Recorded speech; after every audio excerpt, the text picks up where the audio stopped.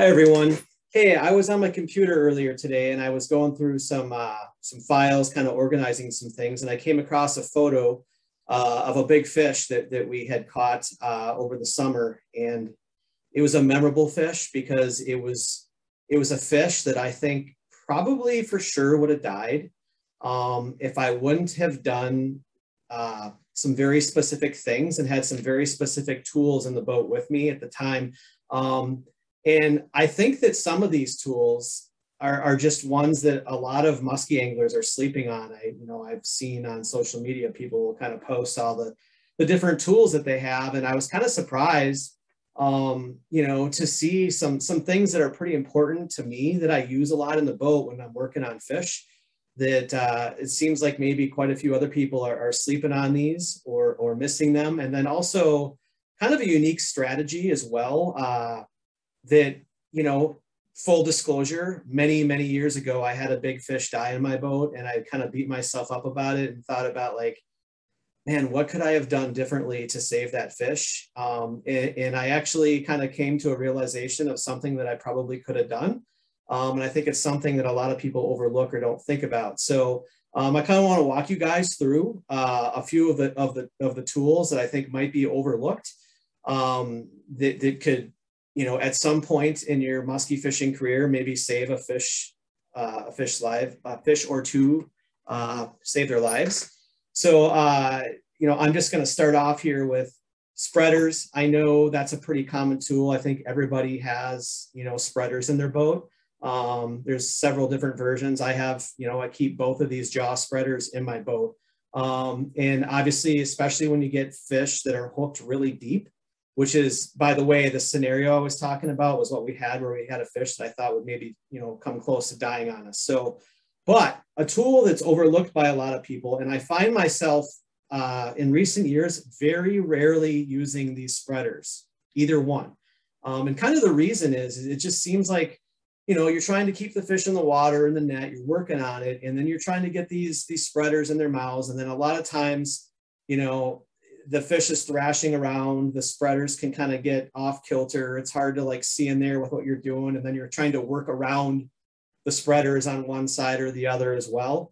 And so actually an overlooked tool that I really think everybody should have a pair of is these Lindy fish handling gloves. And I'm not talking about using these gloves for actually handling the fish as far as holding it up for a picture.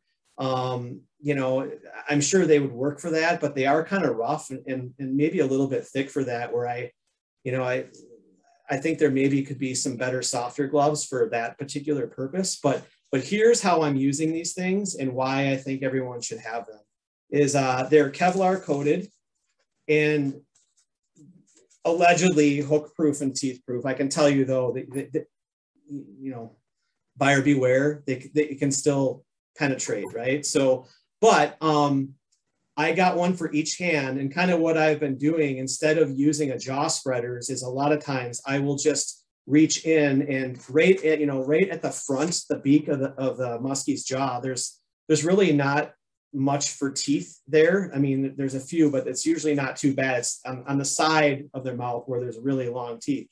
And so you can actually, if you have these gloves, you can just stick your thumb right, grab the bottom lip of the muskie, kind of like a bass, and kind of while it's in the water, look and see what you're doing. If it's something that's really deep and you have, a second person in the boat, then a lot of times what I'll do is I'll just kind of put, my thumb on the bottom jaw, and then I'll hold the top jaw. That there's a few more sharp teeth on the top one. So you got to kind of be careful what you're doing.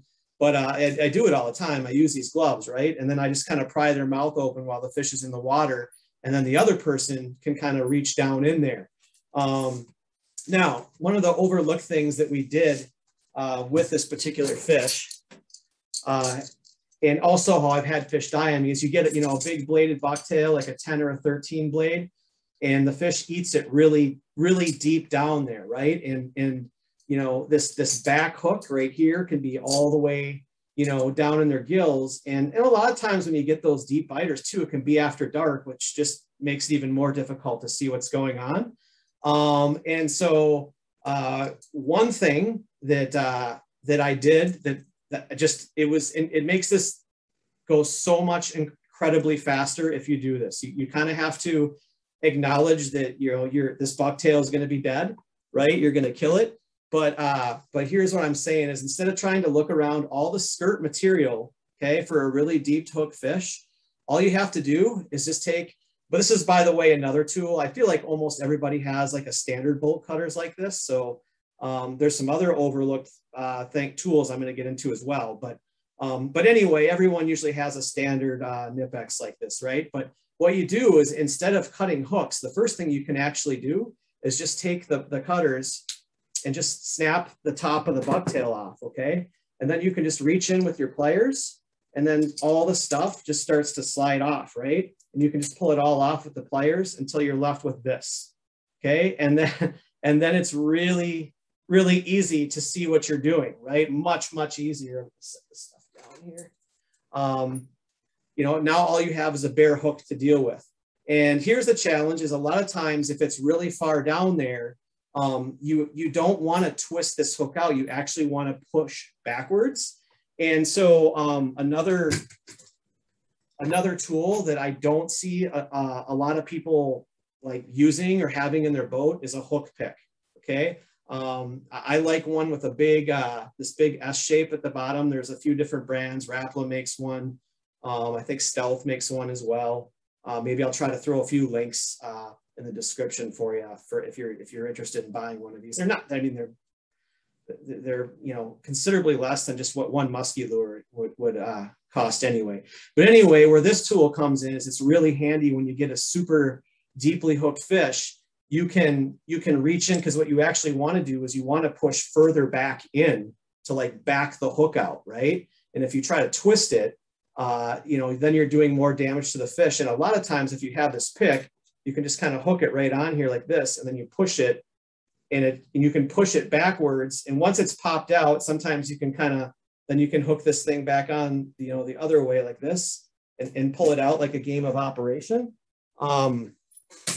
But a lot of times you can also, once it's out, you can just, depending on where you're at, if you can see the gill plate, you can actually just push it out, you know, through the gill plate, instead of having to bring it all the way out the other way and worry about it catching on something. So hook pick is another, I think, must-have tool that everybody should have in the boat. You know, at some point, if you have a really deeply hooked fish, I honestly don't know what I would do without it. So by the way, that fish that we had, it was kind of a combination of all these things, right? It ate the bucktail deep. I immediately like saw how deep it was and just snipped the bucktail, slid all the stuff off.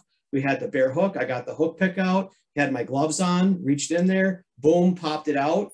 And I mean, it actually went faster than unhooking, you know, just like a lot of standard fish, right? And the release was amazing too, like just blasted away, and felt really good about it, because that's the exact scenario that I did have a fish die on me, you know, many years prior to that, before I learned that lesson. So I wanted to share it with you. So hopefully you don't have to learn the hard way and have a fish die on you out there. There's also a few more tools I'd like to share with you. Another overlooked tool that I have in my boat that seems to get used a handful of times every year is, I also have, you know, a giant bolt cutter. This is one of those ones that, you know, you get at like, you know, a Menards or Home Depot or Lowe's type of place, right? But you can cut through like a padlock with this, right? So basically, I call it, my nickname is the jaws of life. So sometimes if you got a big like 9-aught hook, and depending on where the, you know, where and how the fish is, just sometimes with where it's hooked, it's better just to clip right through all 3 barbs at once, right? Like you can just cut through the shank with this, where like a Nipex isn't strong enough to do that. So I like to have this. There's been times too where I've cut baits in half, you know, bigger baits with like stronger wire and stuff like that. So I just like to have it. It seems like, you know, a handful of times every year I'll end up using it just because it's a better tool. So I always like to have that on hand. And then I also wanted to talk about pliers. I know everyone obviously has like long pairs of pliers, but this year I actually, you know, got to be in a few other people's boats who, you know, pretty experienced people. And I was kind of surprised. I feel like there's a lot of people running around with pliers that are just too short. You know, I would say minimum length is probably like 13.5 inches. where I see a lot of people running around with maybe like 10s, 11s. And again, when you have, big fish hooked in deep places and you got to be reaching around, you just need that extra length.